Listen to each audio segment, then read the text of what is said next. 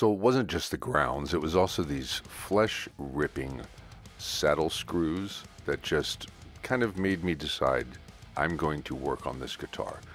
The pots were just tough to turn, and there's this ugly seam line here that just needed to not be visible. It's too bad that this was a stained guitar, and I'm going to change that. So the pots were very small. I actually had to bore out the holes a little bit in order to get new proper size potentiometers in there. And the little crappy brass claw has got to go. Bye-bye. That thing is it's just flimsy. It's just not great. But the bridge itself is not bad, and that's going to stay. The neck is the highlight of the Fesley guitar. If you saw my first review, the unboxing of this guitar, the neck is the shining spot. It feels great to play this neck. The fretwork was really well done, and it's an electric guitar, and it is the latest design. It is a fun guitar to just grab and play.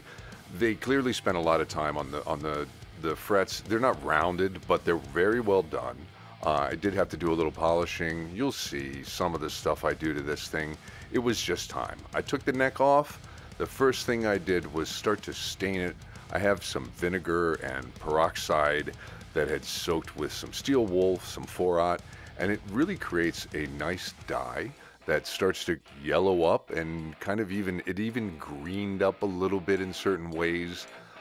So I sanded it down in areas, and I just kind of layered some on and took it off and laid it on and added some true oil, and eventually the neck, just the best thing about the guitar became even better. The neck now is like a joy to behold. It looks great. It feels real smooth. I am really happy with how the neck came out. It looks a little uneven in pictures. It's kind of got that aged look. The whole approach for this guitar is going to be that I'm going to kind of do a thin coat over this poorly done sunburst, and as the green color starts to wear away, it'll expose the sunburst kind of look. And I've seen some Strats that look like that. The first thing I did was I laid down some primer, a whole bunch of primer. While all that stuff was drying, I decided I was going to go ahead and wire up everything, and I'm going to add this Tessie kill switch, because who doesn't like a kill switch in a Super Strat, right? I don't need two tones. I'll do a master tone, master volume, and a kill switch. Now there's a couple of other things about this guitar that you probably should know if you bought this and you're thinking about doing it. I'll go over them. It's a fine guitar to mod up. The single coil routes, I'll show you, they're just a little bit small. I'll show you what my intention was to put a Fender pickup in there. It didn't quite fit, but I am really happy with the color and how this looks at this point. I added some clear coat, I did some sanding and got it kind of evened up all over, and you can see this is just some early looks at it while I'm in the shop, and I've done some before and after pictures and things like that just to give you an idea of what one day in a paint shop can do. And then some buffing. I didn't want a real high gloss thing. I wanted this kind of a satiny low gloss kind of look, so that's where I ended up. Like I was saying, these routes, I used the Fesley pickups as far as these single coils go. Here I have a Fender pickup, and the actual base of the pickup is like a millimeter wider at the point than the Fesley. And I tried to get it on camera here.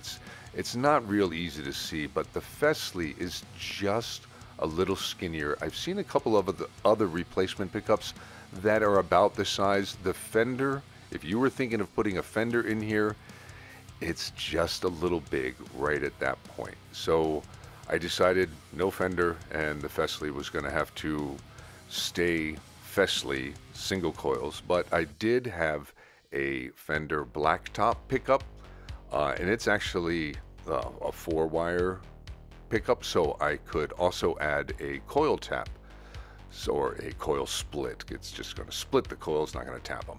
So my humbucker will be a Fender blacktop pickup that I put a chrome cover on, and it really goes great with the Fesley single coils. So I'll run through some of the sounds, but the only other things that I had to do was I had to bore out those holes for the potentiometers, and on the neck I actually had to bore out the holes. The holes for the tuners were just a little small compared to the Geikers that I ended up throwing in there. I didn't want to go full on Goto or anything like super expensive. I don't mind the Geikers. The Geikers aren't bad as long as you don't clamp them down real hard, but as far as inexpensive locking tuners go, those are not too bad. So here's a quick look at the guitar as it stands right now, and I'm pretty happy with it. I did a little bit of aging to the neck, you know, got it dirty, polished up the frets. There's the tuners that I was talking about. They just dropped in place once I just bored the holes out just a little bit more. I have a Frankenstrat logo coming. I do have a little Frankenstein decal I put on the headstock there. And this little brass screw plate, that thing has to go. So I have a new one going into place. The bridge, it's the same bridge. Now, once I kind of sanded down those screws, they were fine. And let's take a listen to how it sounds.